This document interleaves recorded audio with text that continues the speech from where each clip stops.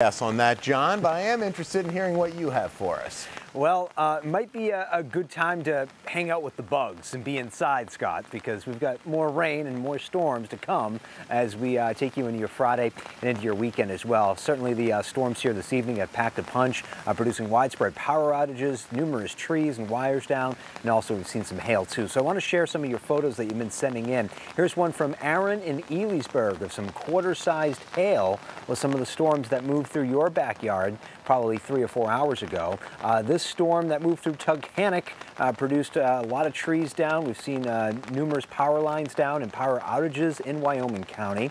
And this is why you can see these big trees getting uprooted by the powerful winds with this storm. And then this one from Daniel in Nanticoke, you can see the hail from that storm. The hail maybe not as large or as impressive, if you want to look at it that way, as the winds. Unfortunately, the winds producing all sorts of issues in the greater Nanticoke area. We've seen a lot of what we call storm reports. That's what all these little individual little boxes represent. In fact, we've seen 32 of them so far. And as people get home from work and we're getting more pictures and videos in, this is probably going to get populated even more. Again, from the storms that have already passed, we don't expect any additional severe weather tonight, although we are still continuing to find some rain. It's actually fairly heavy still, at least in this backyard. That's where we stand now on the radar. You can see where the heaviest rain is, mainly confined to eastern Pennsylvania at this point. In fact, the sky is starting to glow this almost yellowy orange color off to the west from our backyard. That's the back edge of the rain just starting to come into view. But when we widen this whole thing out, we talked about this all week, that this slow-moving system that we were watching moving in from the west was slow to approach, which gave us a lot of dry days. But now that it's here, it's in no rush to leave. So while this thing continues to hang out overhead, we're going to find more chances for some rain and storms in the coming days. So storms will be coming to an end for us tonight. It'll be very humid. We'll have some areas of fog.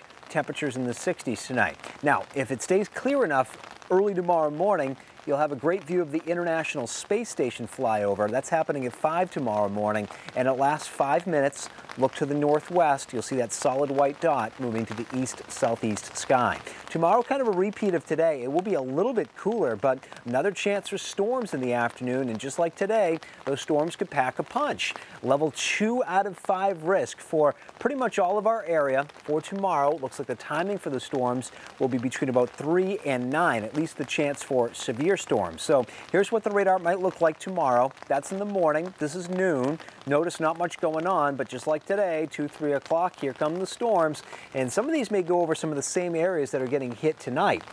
And this may be a theme that we'll have to watch out for, not only for tomorrow, but the weekend too. Storms moving over some of these same areas, and that would start to raise the chances for flash flooding. So that's something we'll also have to watch for. For the high school football games tomorrow night, there will be perhaps some delays that we'll have to watch for with some storms around. It'll be warm and muggy for week 3 of high school football. That's a look at the next 7 days. So yep, more chances for storms. That'll take you right through this weekend.